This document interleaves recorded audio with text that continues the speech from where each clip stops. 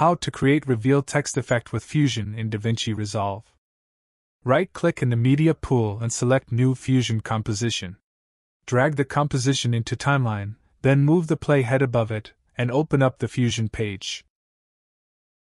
Drag a background node, then in the inspector, change its color.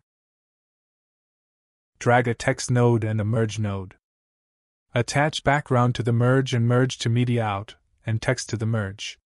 Select the text and in the inspector, type a text and change its properties to your liking.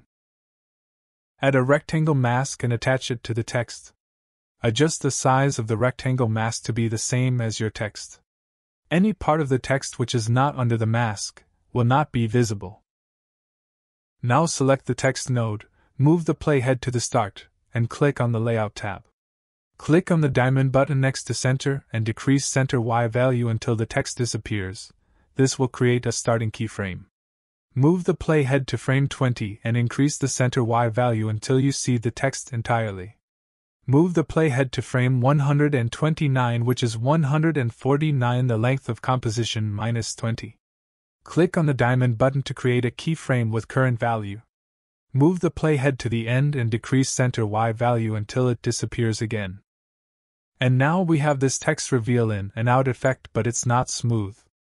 To smooth it, open up the Spline panel and check the text checkbox.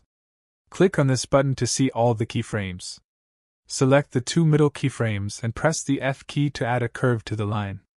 Also, you can drag the handles to add more curves to the line. Now go back to the edit page and the reveal effect is now completed.